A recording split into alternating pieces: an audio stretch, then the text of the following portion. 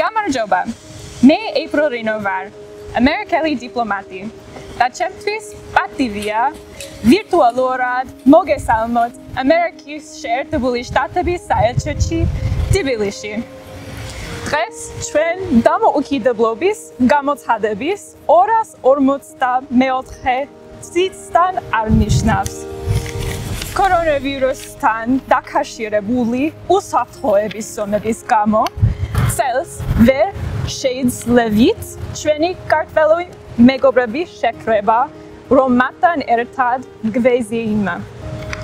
მაგრამ ჩვენი ენთუზიაზმი, რომ 4 ივლისი ჩვენს ქართველ მეგობრებთან და პარტნიორებთან ერთად აღნიშნოთ, ისეთივე ძლიერია, როგორც ყოველთვის.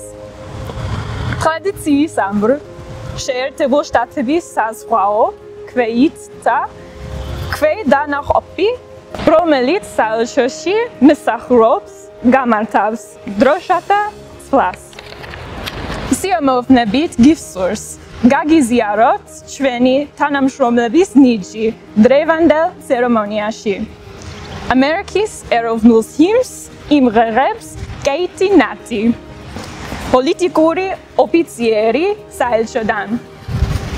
საქართველოს ეროვნულ ჰიმნს შესრულებს ტაკო კაკალაშვილი, რომელსაც ახალგან დაასრულა სტაჟირება საელჩოში. ახლა კი, კალბატონებო და ბატონებო, დროშების ცვლას.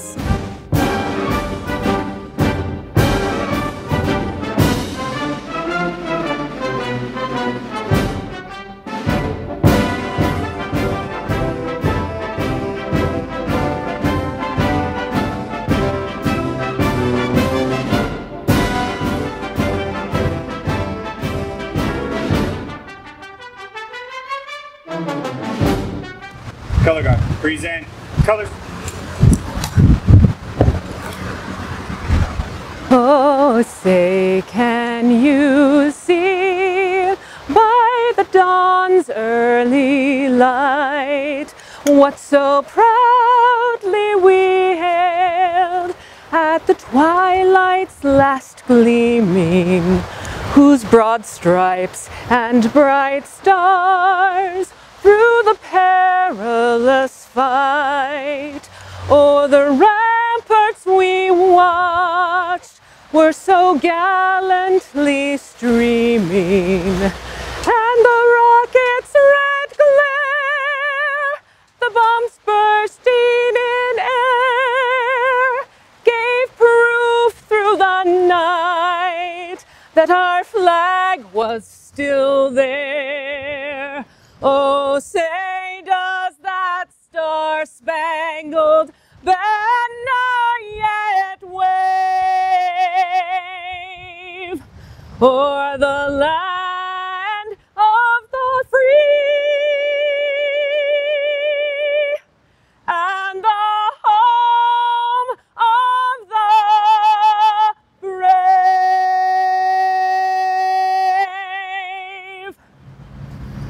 ჩემი ხატია სამშობლო, სახატე მთელი ქვეყანა, განათებული მთავარი, წილნაყარია ღმერთანა, თავისუფლება დღეს ჩვენი, მომავალს უმღერს დიდებას, ცისკრის ვარსკვლავი ამოდის და ორ ზღვაშუა ბრწყინდება, დადიდება თავისუფლებას, დიდება.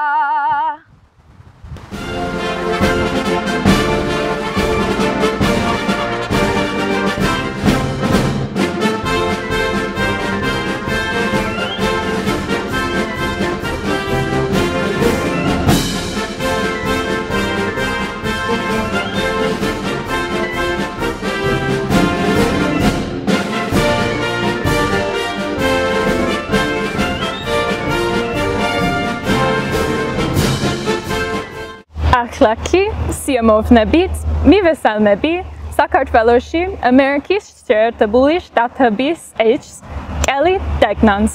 Gamarjoba. On the 244th anniversary of the United States independence, I'd like to wish my fellow Americans and our dear friends in Georgia a very happy 4th of July. This is the day when American leaders declared independence. Americans know these words from the Declaration of Independence almost by heart, and they are as powerful today as when first written 244 years ago. We hold these truths to be self-evident, that all men are created equal and that they are endowed by their Creator with certain unalienable rights, that among these are life, liberty, and the pursuit of happiness, that to secure these rights, governments are instituted, deriving their just powers from the consent of the governed. When the U.S. Constitution was adopted 11 years later, it laid out the structure for the democratic project that we in America continue to build today.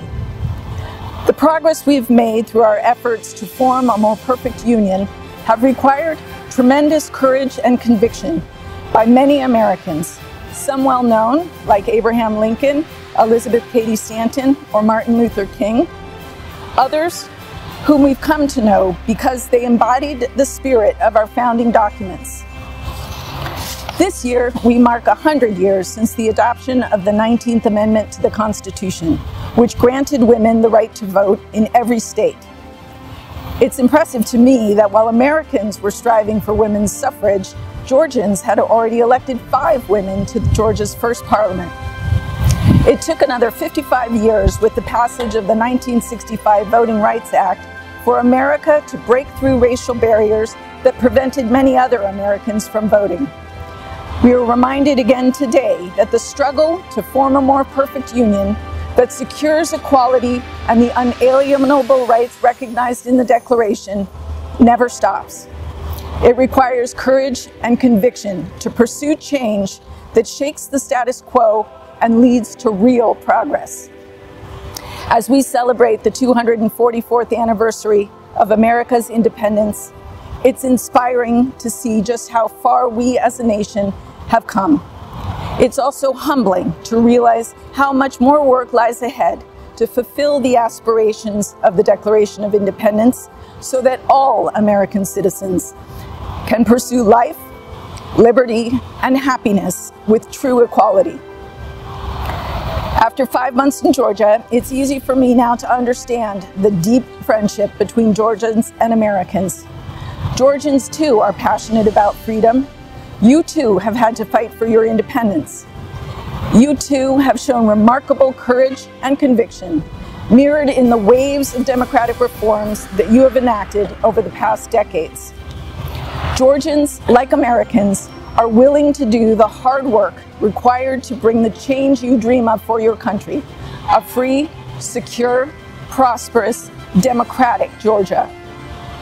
Georgians and Americans share a powerful bond, not just of having fought for our fundamental democratic rights, but of being willing to continue to strive to make our democratic institutions stronger and more representative of the people and the values we hold dear. It is a great honor for me and the rest of the U.S. Embassy to continue our close collaboration with Georgia and to celebrate America's birthday with our Georgian friends. I'd like to conclude with a line from a poem by Galatian Tabidze that echoes the love of liberty shared by Americans and Georgians alike. Let freedom's banner over us wave on high. Zalian Didi Madloba, thank you very much and a very happy Independence Day. Didi Madloba Kalbatono Elcho. Ახლაკი ჩემთვის პატივია წარმოგიდგინოთ საქართველოს პრეზიდენტი სალომე ზურაბეშვილი და პრემიერ-მინისტრი გიორგი გახარია, რომლებიც ვირტუალურ განცხადებას გაკეთებენ.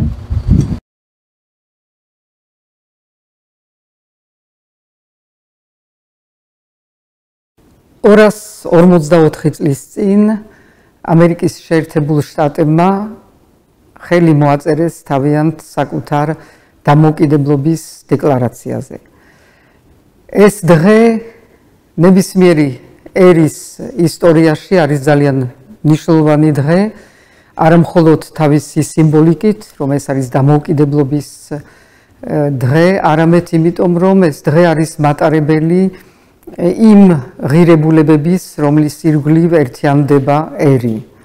ეს ღირებულებები თერმა მსოფლიო ომის, თავისუფლება, დამოუკიდებლობა, ადამიანის უფლებები, დემოკრატია, ეს არის ის ღირებულებები, რომელიც ასევე ჩვენ გვაერთიანებს ამერიკასთან და რომელსაც ვიზიარებთ სრულიად. ეს ღირებულებები, რომელიც ჩვენ ჩავწერეთ ყველა ჩვენ კონსტიტუციაში დამოუკიდებლობის შემდგომ და რომლითაც ჩვენ მივდივართ ჩვენ განვითარების გზაზე. ამ გზაზე, ამ თითქმის 30 წლის გზაზე ამერიკა საქართველოს გვერდში დგას და ჩვენ ევროატლანტიკურ ინტეგრაციის გზას მხარს უჭერს. ჩვენ ტერიტორიულ მთლიანობას და სუვერენობას მხარს უჭერს. ჩვენ სამხედროების განვითარებას, მათ წვრთნებს და მათ როლს თუნდაც უცხო მისიებში ამერიკელ ჯარისკაცებთან ერთად. ეს არის ის ერთობლივი სოლიდარული გზა, რაც გავიარეთ ამერიკასთან ერთად. დღევანდელ დღეს მსოფლიო დგას კიდევ ახალ გამოწვევის წინაშე. ძალიან უხილავი მტერი და საფრთხე, რომლის წინაშე ერთის მხრივ ჩვენ შეიძლება ვიფიქროთ, რომ ყველა ქვეყანა ცალ-ცალკე უნდა ებრძოლოს ამ გამოწვევას და რჩება მარტო. რეალურად სულ სხვანაირად არის საქმე და ჩვენ ისიც აღმოვაჩინეთ, რომ ამ გლობალურ საფრთხის წინაშე გლობალური სოლიდარობა არის აუცილებელი. და აქაც კიდევ ერთხელ ჩვენ ვიცით კარგად, რომ ამერიკის როლი იყო და არის გადამწყვეტი. ჩვენ ვიცით თუ რა პოზიტიური როლი ითამაშა ჩვენთან ამერიკის მიერ დაარსებულმა ლუგარის ცენტრმა, თუ რა როლი ითამაშა ასევე ჩვენს და ამერიკელ ექიმებთა შორის თანამშრომლობამ.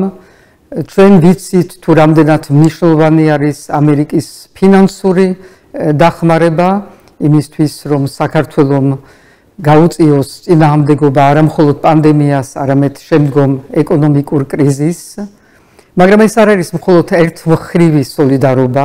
ჩვენც ვიცით, რომ ამერიკა დგას დღეს ძლიერი გამოწვევის წინაშე, ძლიერი ეკონომიკური და სოციალური კრიზისი პანდემიასთან ერთად. მე მინდა ოჯახებს უთანაგრძნო დაღუპულ ადამიანების ოჯახებს კოვიდის პანდემიის დროს. მინდა გამოუცხადო თანადგომა მთლიანად ამერიკას და ამერიკელ ხალხს და გამოვხატო ჩემი რწმენა და იმედი, რომ ჩვენ ერთად ამ კრიზისის შემდეგ ვიქნებით უფრო ძლიერი და ეს არის ჩვენი სოლიდარობის და იქნება ჩვენი სოლიდარობის გამარჯვება. მინდა კიდევ ერთხელ მოგილოცოთ დღევანდელი დღე და მინდა ასევე მოულოცო დღევანდელი დღე ქართველებს, ვინც ცხოვრობენ ამერიკაში და ვინც თვლის ამერიკას როგორც თავის მეორე სამშობლოს. Long live America!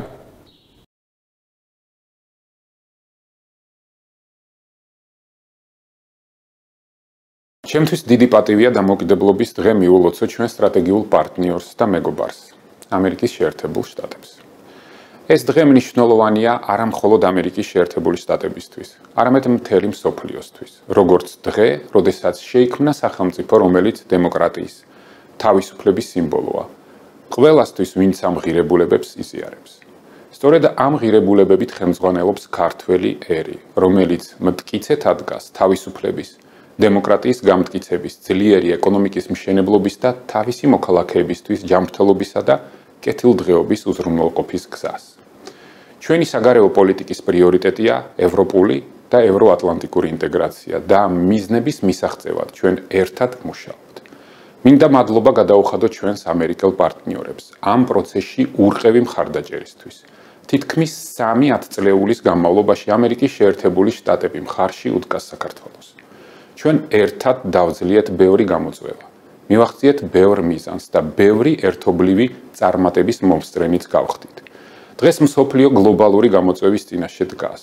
როგორც ყოველთვის, ჩვენმა ამერიკელმა პარტნიორებმა ფასდაუდებელი დახმარება გაგვიწიეს.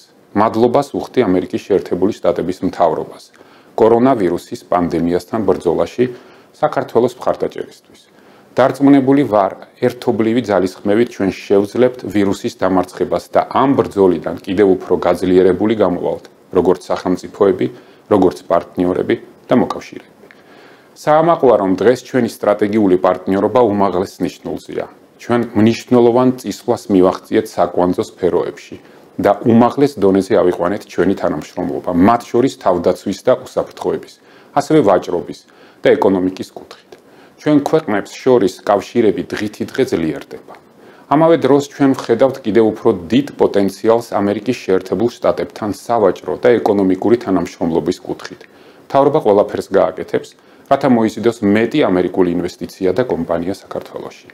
უხილავ მტერთან ბრძოლის პარალელურად საქართველოში გვაქვს გამოწვევები, რომლებიც დაკავშირებულია ჩვენი სახელმწიფოებრიობის დაცვასთან, ჩვენი ქვეყნის დეოკუპაციასთან, ჩვენი მოქალაქეების უფლებების დაცვასა და ეკონომიკის აღორძინებასთან. ამიტომაც ვიცით, რომ არ შეიძლება ყურადღების მოდუნება, ჩვენ უნდა შევძლოთ ამ საფრთხეებთან გამკლავება.